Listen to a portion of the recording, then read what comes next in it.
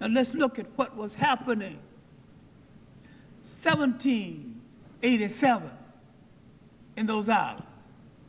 The Maroon revolts were already in motion and had not only flourished in Jamaica, it had flourished throughout the Caribbean islands. The so-called Bush Negro revolts had already occurred in Suriname. The Babis revolt in Guyana had already occurred.